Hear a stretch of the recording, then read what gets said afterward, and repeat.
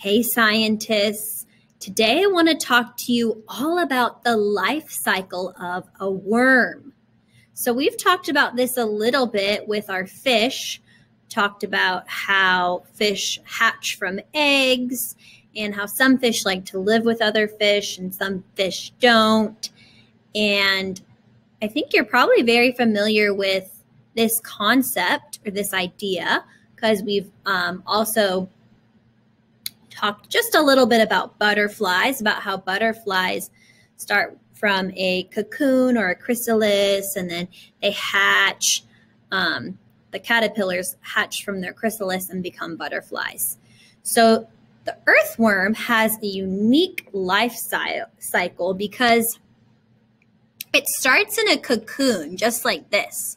It says the cocoons an earthworm makes are much smaller than a grain of rice. So think about a grain of rice. Even smaller than that is the cocoon that an earthworm lives in. It keeps baby worms safe. Sometimes soil is too dry for the baby worms. When this happens, the cocoon can remain dormant or alive but not active for years until it is safe for the baby to hatch.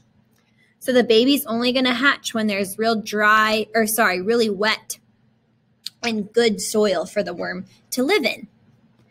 So then it says baby earthworms hatch from cocoons. When they hatch, they are only 0.5 to 1 inch long.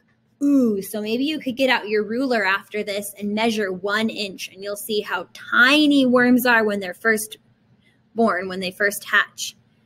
These worms will reach full size at about 1 year old. Wow.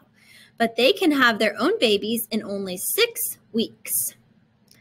The next thing is number 2. This is the next part of the earthworm cycle. The earthworm has both male and female parts. That means that an earthworm can mate with any other worm of the same species.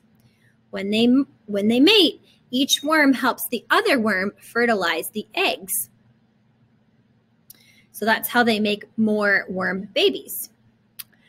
During mating, a cocoon forms. This is the third step. During mating, a cocoon forms on a wide segment called the clitellum on each side of the worm's body. The worm then backs out of these cocoons and places them in the soil. Then the cocoons will hatch 2 or 3 weeks later, and the whole cycle will start again. So pay very close attention to this because today we're going to be making our very own earthworm life cycle. We're going to be making a picture of our very own earthworm life cycle.